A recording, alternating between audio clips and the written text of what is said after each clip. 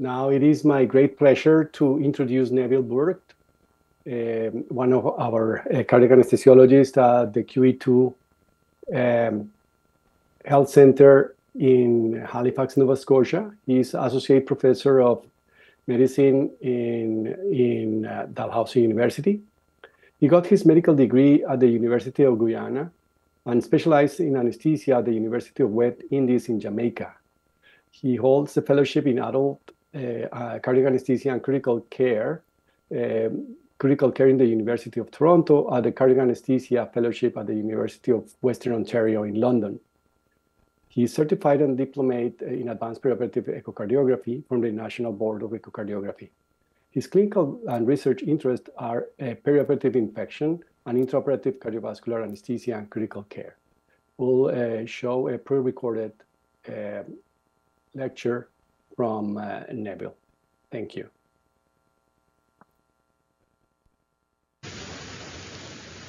Greetings and welcome to my talk on acute aortic syndromes. My name is Neville Burke and I'm a cardiac anesthesiologist at the Halifax Infirmary in Nova Scotia, Canada. I have no conflicts to disclose.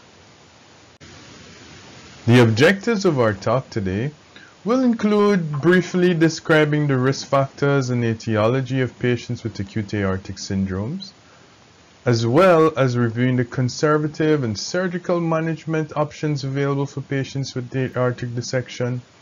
Then we'll get to the meat of the matter, outlining the echocardiographic evaluation of patients with this disease, particularly aortic dissection, and discussing in brief how these findings can impact surgical management.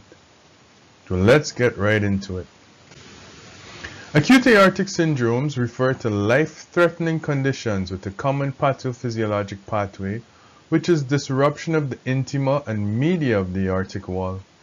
They include aortic dissections, intramural hematomas, penetrating aortic ulcers, aortic pseudoaneurysms, and even traumatic aortic injury.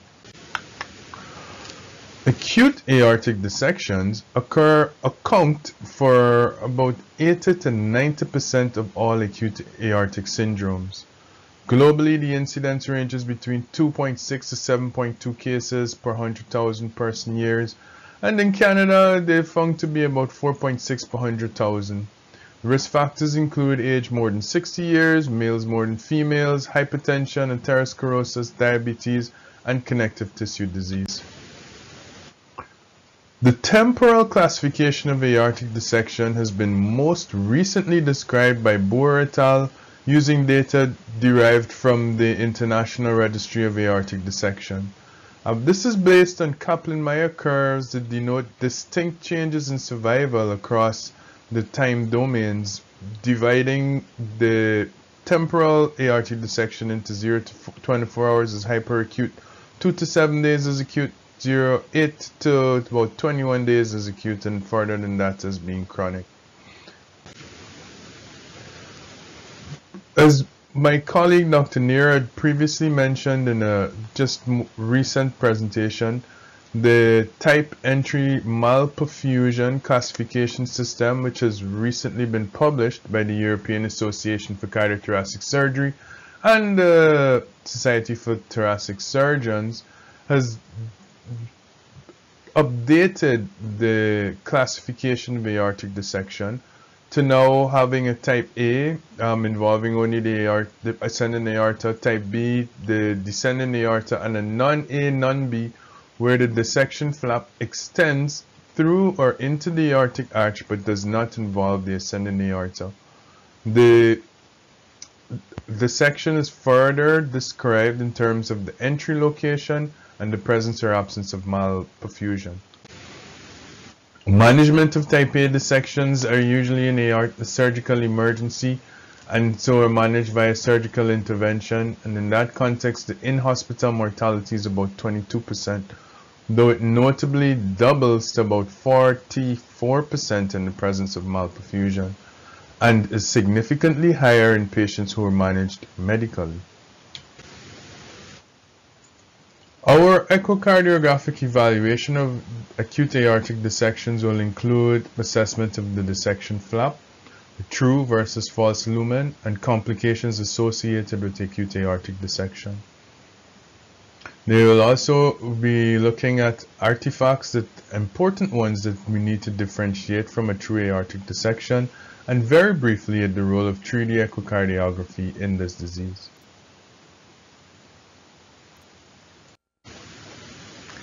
An aortic dissection flap will appear as an undulating linear echo density within the aortic lumen, and discontinuities within the flap are known as intimal tears. The primary intimal tear is usually more than 5 millimeters in width, though it sometimes can be as wide as about 7 to 10 millimeters. And they're frequently located in the proximal ascending aorta. About 10% of cases, main intimal tear may not be seen because it's located in a blind TE area, such as the abdominal aorta or distal ascending aorta. In these cases, contrast may suggest where the entry tear is located. Using color Doppler, some multiple small communications, usually less than 3 millimeters, are often seen in the descending aorta, and they may correspond to the origin of intercostal or visceral arteries. These are known as secondary communications, and they have no prognostic basis. An example of a description of an aortic dissection flap is seen here, where the aortic dissection flap was extending into the ascending aorta, but the entry tear was noted to occur just in the distal arch in the region of zone 2, and was also found to be extending up into the left subclavian artery. In that context, this dissection flap can be described as type A with extension in the ascending aorta, entry point 2, so E2, and M2 because it involved the supraaortic vessels, but M2 minus as the patient had no clinical symptoms. Symptomology. After identification of a dissection flap, it's important or crucial to differentiate the true from false lumen, which may be provide useful guidance to the surgical team for the procedure. For example, a surgical plan may change considerably depending on whether the supraaortic vessels originate from a true or false lumen. And here are some criteria that we can use to help differentiate the two. First, to consider the size. So the true lumen may be considered as the lumen wholly consistent with effluence from the aortic valve during systole. And often the true lumen will appear smaller in size than the false lumen and may even be seen to be surrounded by the false lumen. Next, we can consider pulsation, where the flow of blood from the cardiac cycle produces systolic expansion of the true lumen, whereas it can also produce systolic compression of the false lumen. This can be seen clearly on 2D images, but is made even more clear with M-mode imaging using ECG and the QRS complex to locate the expansion of the true lumen during systole and the compression of the false lumen at the same time during systole. Flow direction is another differentiator where the true lumen will show systolic or antegrade flow during systole. However, the false lumen sometimes may show antegrade flow that is reduced or even absent during systole, and occasionally may show retrograde flow. This flow direction can be further detailed using pulse wave Doppler, where the sample window is placed within the lateral edge of each lumen during a long axis view of the aorta, often denoted on the maybe a mid-esophageal view of the descending thoracic aorta at about somewhere between 80 and 100 degrees, mostly close to 90 degrees.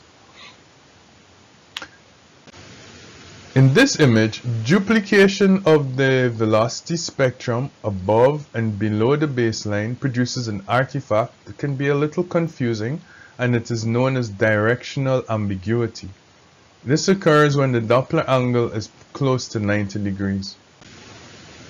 If we focus on just one side of the baseline, it does, however, reveal well delineated antegrade flow in systole, consistent with the QRS complex, and reduced by when the sample window is placed in the true lumen, and then reduced biphasic flow when the sample window is placed in the false lumen.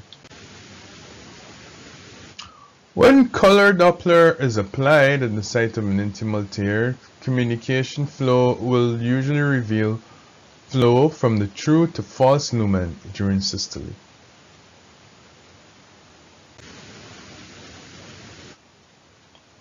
So, an echogenic mass separated from the intimal flap and aortic wall inside of the false lumen may be indicative of thrombosis. This thrombosis may be mostly homogeneous if there's complete thrombosis, or it can be heterogeneous, as is seen here in partial thrombosis. There's some debate about this in the literature, but currently the suggestion is that mortality is worse with a residual patent false lumen and relative to complete thrombosis, and it's even worse in patients with partial thrombosis of the false lumen.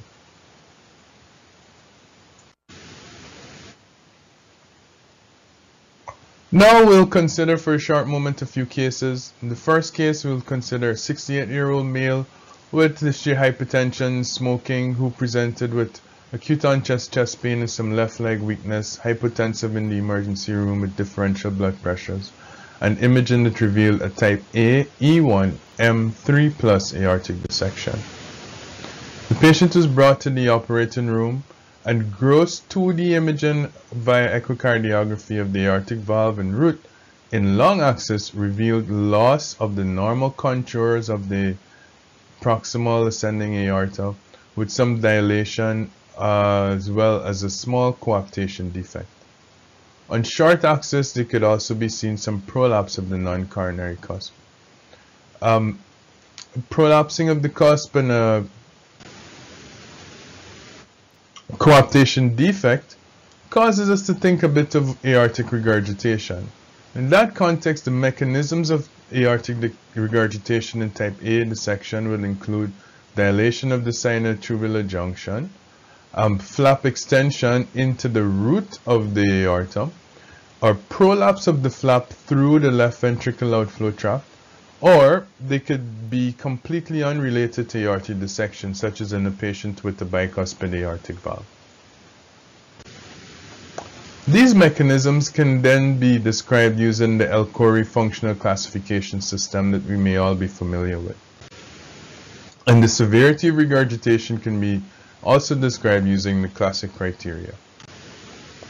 So in our case, as is in any case, identifying the mechanism responsible for aortic regurgitation is essential in determining the repairability of the valve.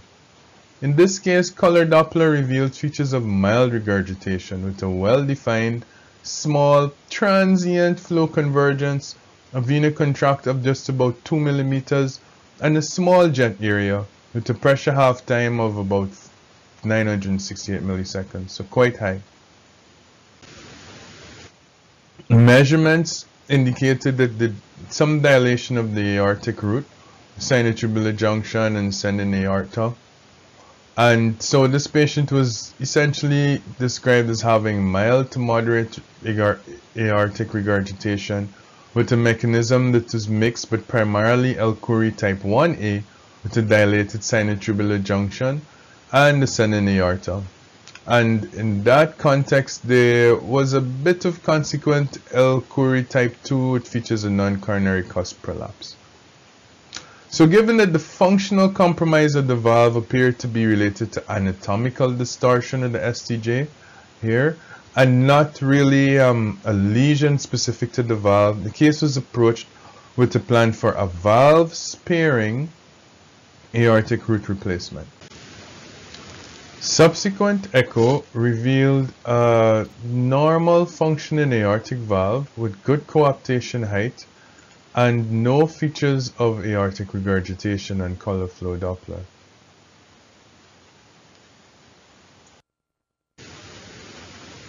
Second case would be a 71-year-old male with a history of smoking, severe COPD, and known type A chronic aortic dissection, who had a root aneurysm and moderate aortic incompetence. His elective repair of his disease was deferred because of severe uncontrolled COPD with an FEV1 of about 27% that was thought to be preclusive to his repair. Unfortunately, this patient encountered a motor vehicular collision and developed hypotension and presentation to the emergency room, and an imaging was thought to have rupture of the aortic root on CT scan.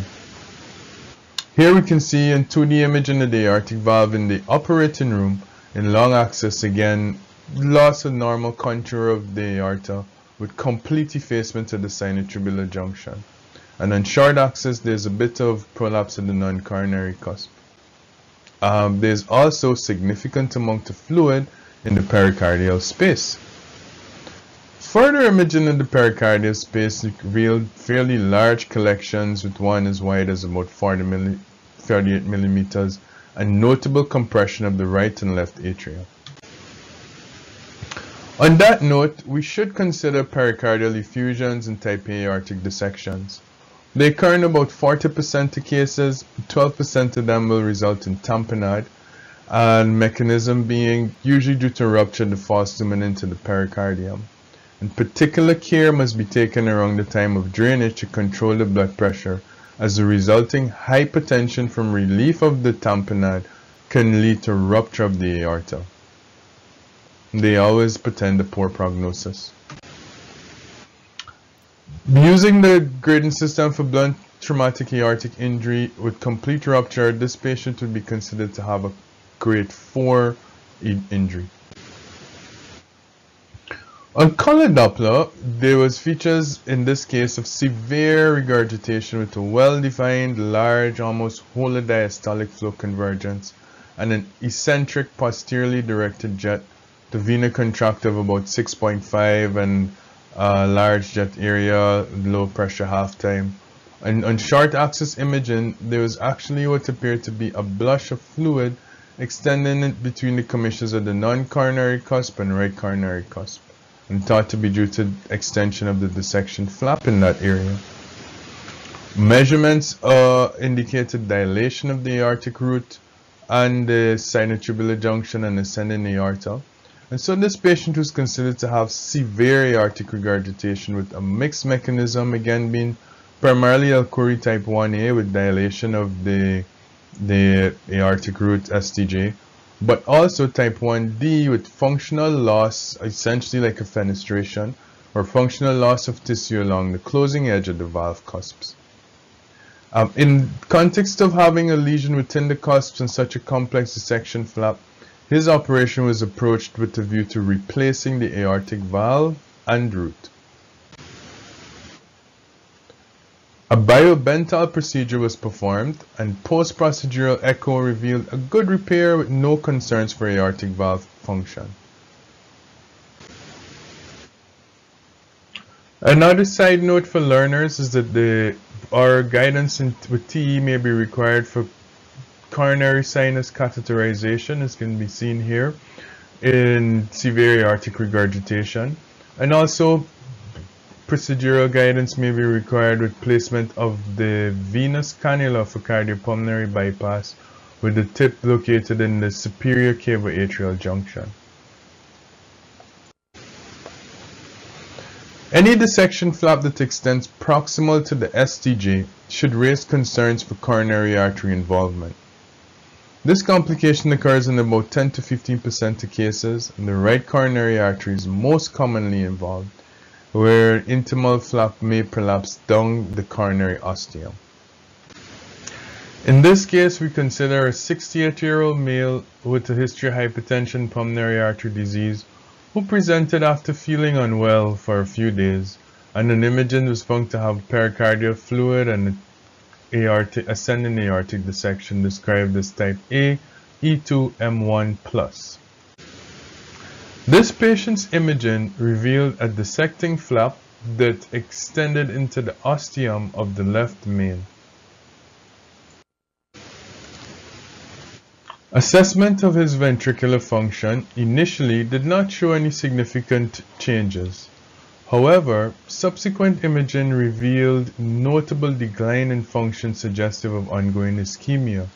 The patient eventually underwent bypass grafting surgery as part of his repair. Other major arterial involvement must be considered in aortic dissections. In this image, the patient can be seen to have a dissection flap extending into the left subclavian aorta. Patients like this with supraaortic vessel involvement may require reconstruction of the aortic arch. This is an image of a penetrating atherosclerotic ulcer, a very large atherosclerotic lesion that penetrated the internal elastic lamina and could potentially lead to hematoma formation. Intramural hematomas refer to bleeding into the media without obvious initial rupture of the intima. There is no dissection flap seen. An aortic pseudoaneurysm involves a defect in the intima and media contained within the adventitia of the aortic wall. 3D echocardiography can be quite helpful to provide detailed imaging of the aortic root with en-face views and even multiplanar reconstruction that can help when there are concerns for lesions such as this one quite close to the right coronary artery. There are some linear echodensities that we should be aware of, particularly in the ascending aorta in the context of aortic dissections. These must be recognized and not mistaken for aortic dissection, as that can lead to errors in management.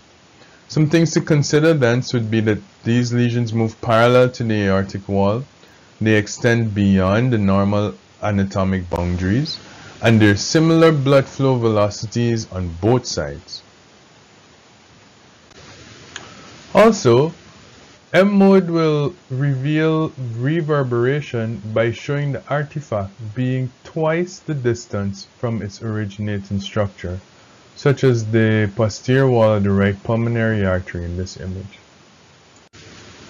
In closing, we should recall that TE has multiple roles in surgical decision-making for acute aortic syndrome, including confirming the diagnosis, guiding the procedure in terms of true versus false lumen, extent of the dissection flap, coronary malperfusion or assessment of other complications, and is also assessment of adequacy of surgical therapy. Thank you for your time.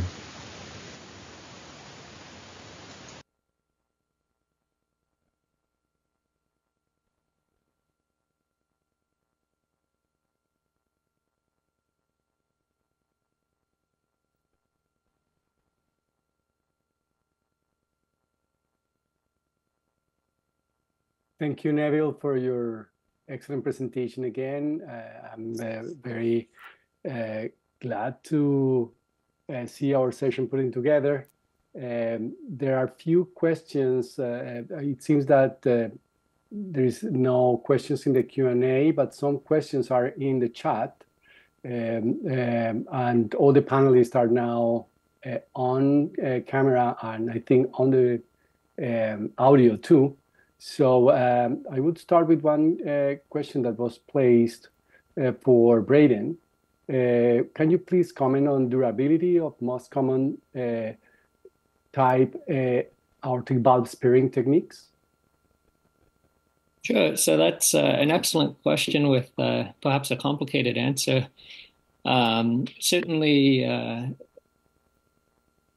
there's an evolving process, and part of that is because of you have centers of excellence where these techniques are developed, and they've had some long studies showing excellent long-term durability. But as we try to move these techniques into centers that do less and have less experience, the question is, can you repeat that durability? And can you find scientific ways of measuring valves and standardizing the repair so that junior surgeons can have the same long-term outcomes? So kind of a synopsis, back around 2013, there was a study looking at 20-year freedom from reintervention or significant aortic regurgitation. And for the reimplantation technique, had about 89% freedom at 20 years, and remodeling technique 63%. Since that time, they've developed external rings to help with remodeling techniques and stabilizing the aortic valve annulus. And so in 2017, Dr. Lansek published freedom of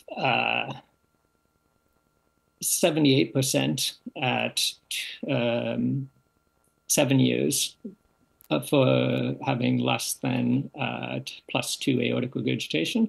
And Dr. Schaefer published 83% freedom from significant aortic regurgitation or reoperation at 15 years for bicuspid aortic valves, and 91% freedom at 15 years for tricuspid valves.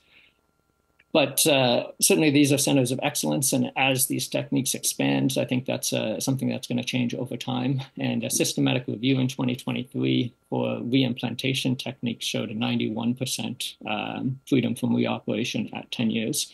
And when you consider the alternative being aortic valve replacement, we know bioprosthetic valves degenerate, mechanical valves can become thrombosed or infected. There's also risks with those procedures as well. So there's certainly indication for valve-sparing procedures, but even the guidelines would suggest it depends on the experience of the center and the surgeon.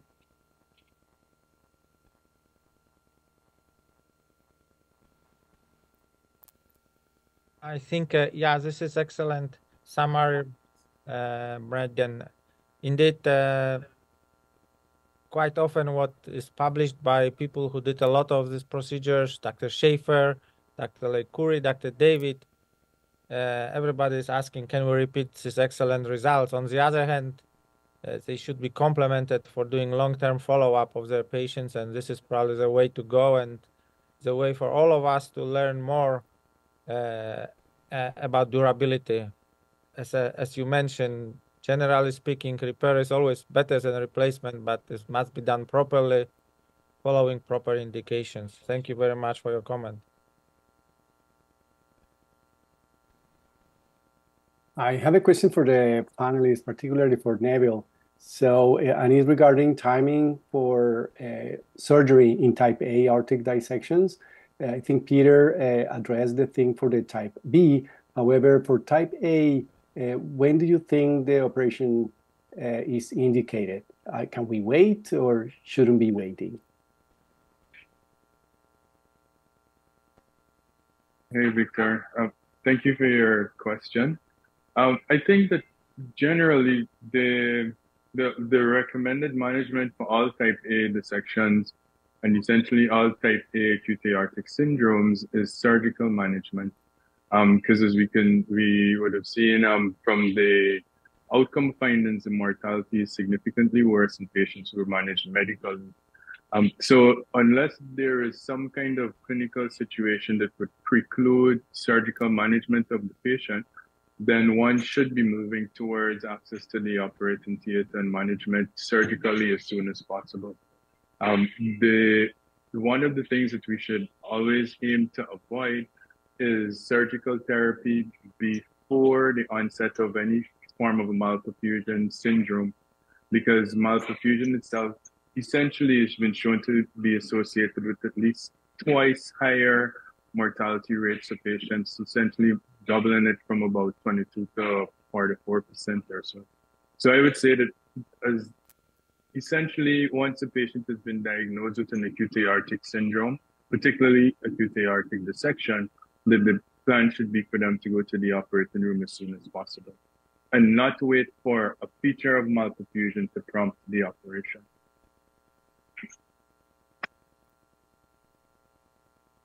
Thank you for your answer. Can you expand a little more on malperfusion? Because what if the patient has some symptomatic situation in the kidneys or in the abdominal vessels? What would be the approach? Which one goes first, or what do you know, and how can you recommend the approach for that case? Okay, so essentially, malperfusion can be thought of as described as in two ways. There is the vascular finding or imaging finding of malperfusion, which would be a finding of an extension or the extension of one of the dissection flaps into the vasculature perfusing a particular organ. So, for example, with the patient with the dissection flap of the brachiocephalic artery or dissection flap extended into a renal or any other major arterial branch can be considered to be an imaging feature of malperfusion. Outside of the imaging features, the patient can also have clinical features of malperfusion, which can be either symptomatic or biochemical. So symptomatic feature of malperfusion may be weakness in the leg because of dissection flap that's extended down into maybe the iliofemoral branch, or weakness in the upper arm. Whereas the biochemical features of malperfusion may be increasing creatinine because it compromises the renal vasculature. Depending on the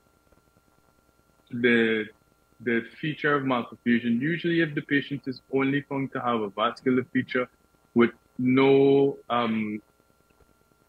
associated clinical symptomology, I see somebody mentioning what would be your approach neurologic. So if there's stroke in particular, so most likely involving the supra-aortic vasculature, the patient should be taken to interventional radiology, or the current recommendations are that they should actually go to for an interventional procedure to reanastomose the supra-aortic vessels prior to coming to the operating room.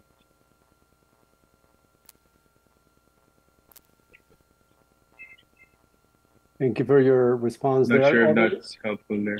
There are other questions here. So in type A aortic dissection with acute aortic regurgitation, are there any echocardiographic parameters which can distinguish between aortic valves requiring replacements or those that may improve after ascending aorta repair?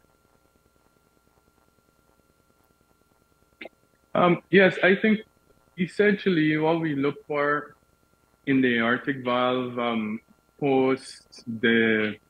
to determine if there is a need for replacement of the valve versus just repair of the aorta, is that there should be some anatomical lesion or that suggests that there is injury to the valve or the apparatus supporting the valve itself, such as an injury that usually would extend proximal to the sinotubular junction, within the sinus of Valsalva, into the valve leaflets or the actual cusps of the valve or the annulus of the valve itself.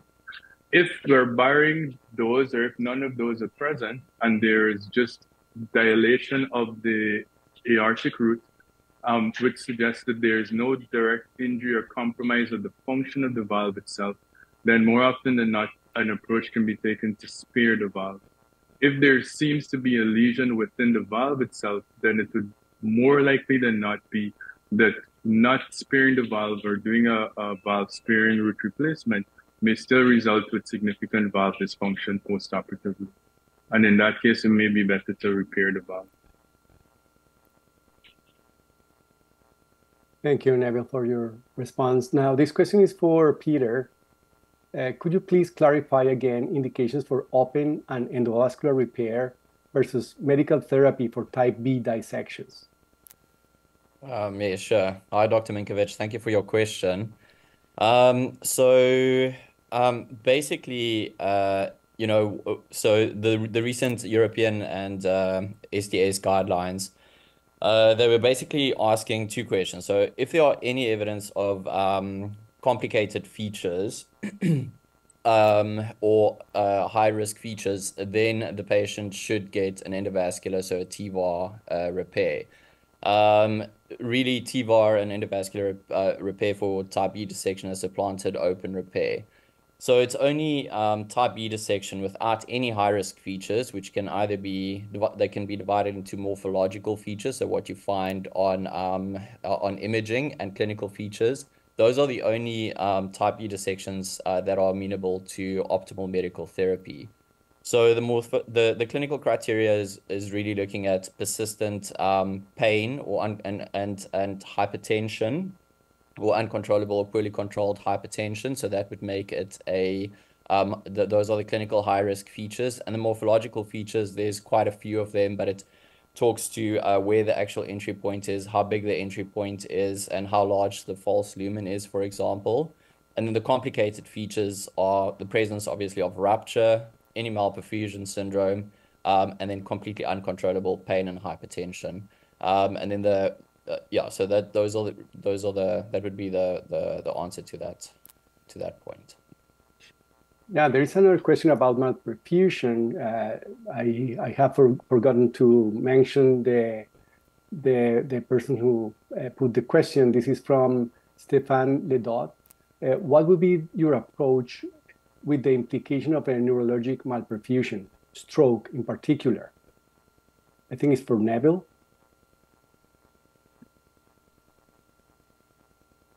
Yes, thanks, Victor. I think I touched on that a little bit before, in that there are some newer recommendations now suggestive, particularly in the context of the new guidelines recently published by the European Society and STS, that would suggest that the patient with supraaortic malperfusion may benefit from a radiological intervention or going to the radiology lab for interventional procedure prior to going to the operating room. Again, this would be limited by the capacity or resource capacity of the institution at which the patient is being managed. Because if they are in a place where there is not the capacity for immediate neuroradiological intervention, the safest approach would still be to go to the operating room emergently, as for any other patient presenting with a type A aortic dissection that involves neurologic compromise. If the facilities are available, then they should proceed to neuroradiological intervention first. Yeah, I agree with Neville. In our institution, any stroke will go to the stroke code and to interventional radiology, most likely first. This would be a perfect case for the hybrid room, where the interventional radiologist can do the stent for the brain first, and then the cardiac surgeons will go for the rest of the procedure. We have a limitation in our institution, is that we don't have the technicians for the hybrid room 24/7, but there are nurses and technicians for the interventional IR suite. So this would be a challenge to figure out where to go, whether the third floor or the fifth floor. But I think the trend, at least in Germany, is that the cases with type A aortic dissections go for a hybrid room, and catheters are placed to see angiograms before going for surgery. I don't think I think there are couple more questions. Go ahead, please. Yeah, I think I'm sure we all will reach to guidelines which all of you mentioned by Czerny from Europe and STS. But just for technical clarification, if there is imaging showing that malperfusion to brain is caused by basically head vessels going from the false lumen, what interventional radiology or interventional neuroradiologist can do about this without repairing dissection? Well, it will depend on the specific case, obviously. The problem is, it would be the time. So if they can stent or open, sometimes they can do fenestration to improve the flow. Fenestration in the false lumen, improving the flow to the true lumen, so we can gain time for the brain to have some kind of perfusion, and then go for the surgical correction and the elephant trunk or whatever is required. But again, this will depend on the very specific case. Very challenging situations, because in these cases, time is brain function, and fixing the perfect surgery with the elephant trunk may not fix the ischemic brain. Thank you. So is there any more questions from the panelists? Just unmute yourselves, and I don't have anything more in the chat or in the QA. So. Perfect. Thank you so much, Victor, for curating excellent session. Thank you very much to all panelists for fantastic lectures. I think it's a great summary of the day. The end of this session brings us to the end of day number 1 of our symposium. Very short closing remarks, not to keep you busy any longer. Once again, big thanks to all participants. It's always a big effort on Saturday to devote your time to extra education. It is very much appreciated. Thank you so much to all curators and speakers. We have 3 very interesting, very different sessions. I think we all learn a lot, and we will reach to references and other sources which you mentioned to learn even more. I would like to remind to everyone to fill out evaluations that are crucial for all of us to improve for next year, and to also choose the topics for next symposia. This is very important, so I strongly encourage you to do it today if possible, if not tomorrow. I will remind everyone that the certificates of attendance will come to your mailboxes soon after our symposium is finished. Once again, by finishing symposium or attendance in symposium and filling evaluations, you will get 12 accredited points from Royal College.